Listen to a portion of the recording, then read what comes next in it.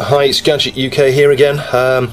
Bit vloggish. This is the battery charger I use to keep the battery in my car charged. Because I don't drive very often, you know, once a month typically, my battery tends to go down. So yeah, at least once a month I'll charge it up with this.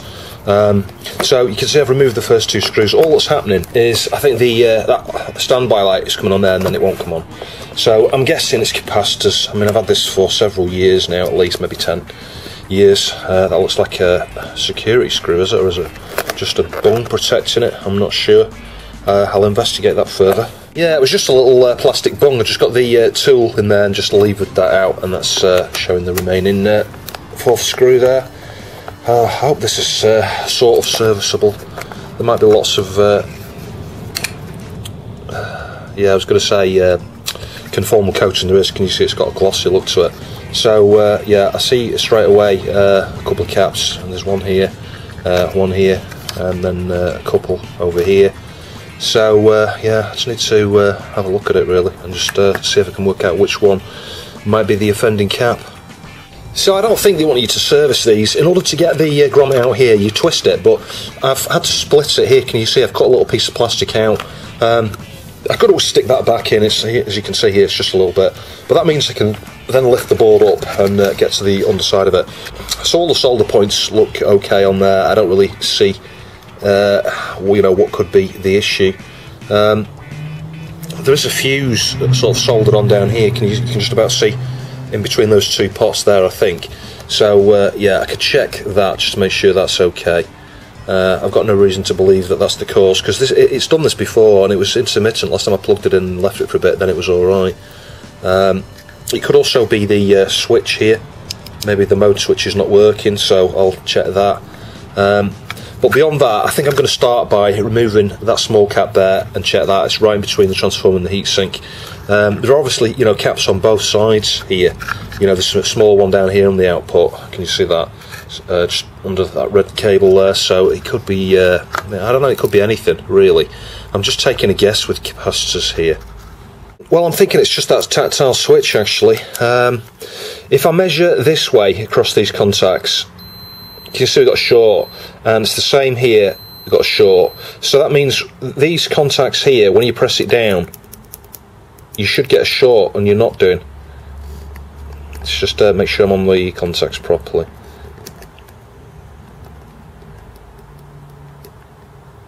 Yeah, I'm seeing a tiny bit of resistance. So it looks like that tactile switch is the problem. I'm going to just get a bit of deoxit into it and press it a few times and see if that'll sort it. So I'm literally just going to drip it in there like that actually. We can clean the excess off in a minute with a cotton bud, but I want it to try and get right inside it if I can.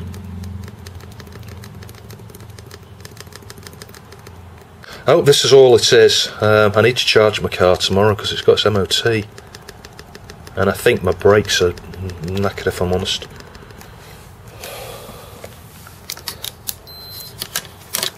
So let's try that again.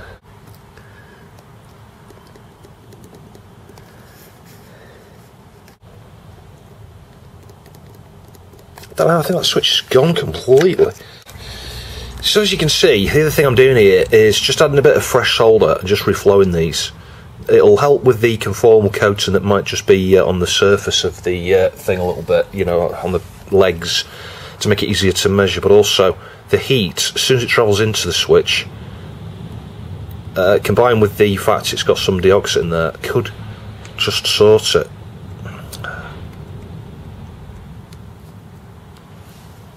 Let's see if that's any better.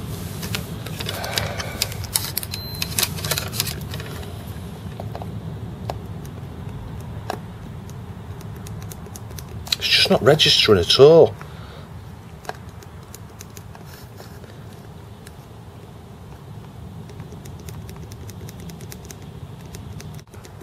Yeah, it's definitely the switch. I'm going to have to swap it out, I think. I'm surprised at that. I am really surprised at that. Surprised the deoxit did not fix it.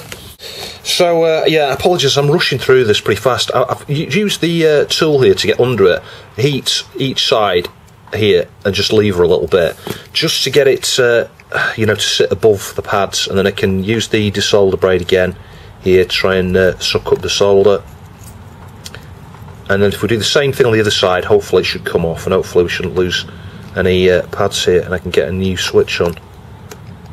That's one side off. We've kind of moved the pad there, despite the fact I've got the iron set super low. This is the problem if you try and lever things like this. There we go. I think we lost a pad there, look, that was just barely hanging on. Hopefully it doesn't go anywhere. It looks like it doesn't from what I can see. So yeah, I'm having one of those days today. It's just like everything is going wrong today.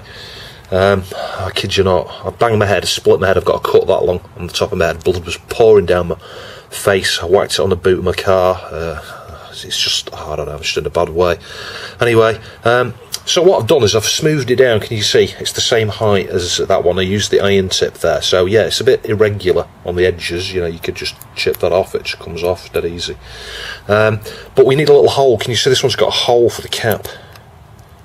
So I'm just going to use my little drill bits here and drill a hole of the same size. What I'll do is fit the drill into there to make sure it's the same size, and then just drill very carefully in the centre. So I'm going to put my replacement switch on. The other one had a little notch for the little switch thing that goes on top. I've just cut it off. What I'm going to do is, can you see, it sits into that recess there. So as long as I get it fairly central, it'll be okay. I think what I'm going to do with this switch here is just put a piece of Captain tape over there to hold that on the inside. So in theory, it should still work. You know, you should still be able to push this, and it should be okay. So if we get the new switch on here now, I just need to just flatten the legs a little bit. Yeah, we did lose one pad down here, but it was just an anchor point. All the other pads are okay.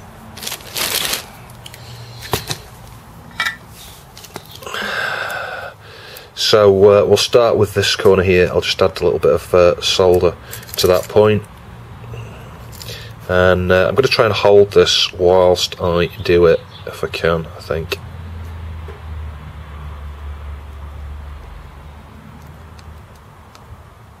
Yeah, that's the first one. Let's just straighten that a little bit. A little bit on here.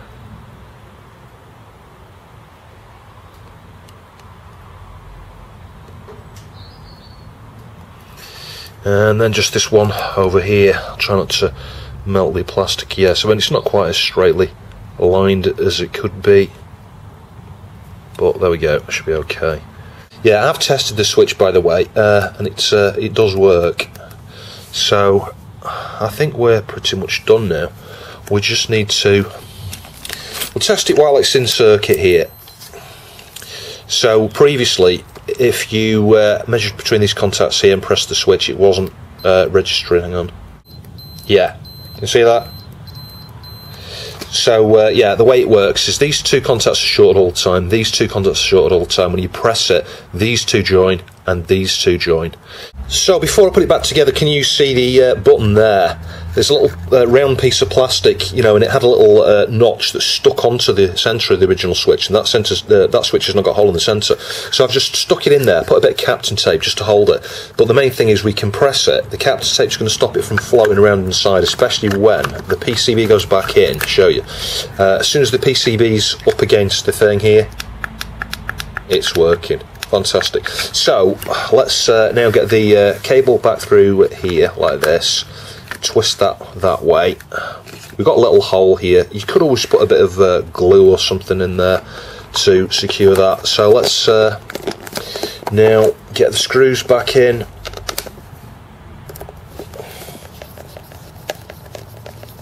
And we'll stick that little bung back in over there. There we go. Let's plug it in and test it. So plugged in, we've got the standby light, and yes, it works now. It's going through the modes. That wasn't happening before, so that's all it was, that button.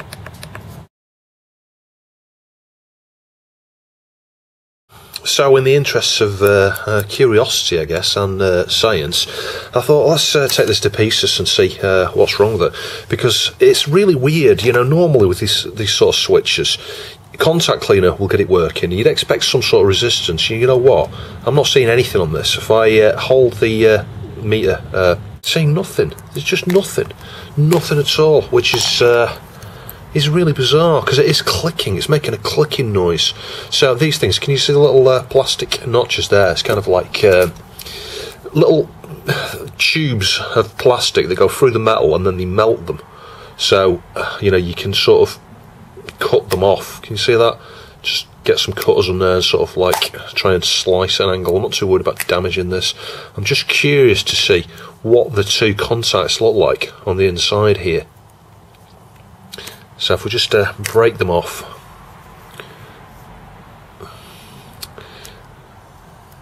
yeah, that's that one. Just the final one to do here now. That's that one. So hopefully now, if we're careful, the metal plate should come off the top. There we go. That's just a cover. Then we got the plastic plunger here. Yeah, so you can see the contacts here. So this is like a domed piece of metal. You know, it's concaved, so when you press it down, when you click in the middle here, yeah, you can just about see that. You won't be able to hear it clicking, I don't think. Oh yeah, you can. It clicks down. But, as I say, it's really mysterious, this, because despite the fact it's clicking, there is no connection. The other thing is, you know, we had to cut that little piece of the, let's just cut the plastic away here. We had to cut that little piece of plastic out to get the cable out there. So the unit is sealed. You know, there's no way for anything to get in it. It's kind of, it was kind of like an airtight, sealed lid. You can see it moving there, look. Let's see if we can get that up. There we go. So, yeah, I'll put you on macro so you can have a closer look. So, there we go. So, I think you can probably see there's little marks on here. I think it's kind of like got some sort of corrosion or something started inside that. Hopefully you can see that. It's, if I get the light off it, can you see? It's like something crystallised, maybe some greeny bits there. It's hard to see. You'll be able to see it better than I can. And then the switch itself. So I think it makes a join between the centre point there and here, because it's the orientation, you know, the connection is this way. So yeah, it must be something moulded into the base. I mean, maybe that could have broken where the centre point joins to you know, one side or the other. I don't know. The very nature of this bit here being concaved, going that way up, these two bits are always going to be joined generally, and we know we had a, you know, a short that way and a short that way. So yeah, I'm guessing that's what it is. And I could try cleaning that up now, sticking that back in, and just see if that makes a difference. So we'll give that a little clean with the fiberglass brush just in the centre, because that's the point where it's going to make the contact. And I think it's probably plated with something that, so, you know, we're going to wear the plating off just by virtue of cleaning that. Anyway, that's looking clean. And we'll do the same thing in here, just with the fiberglass pen. It's quite hard because there's not a lot of clearance in there. Yeah, so if you didn't cut those bits off there, you could reassemble one of these, but it's not worth the effort. They're only pennies. So let's test it again. One on that one, one on that one. Yeah, can you hear that?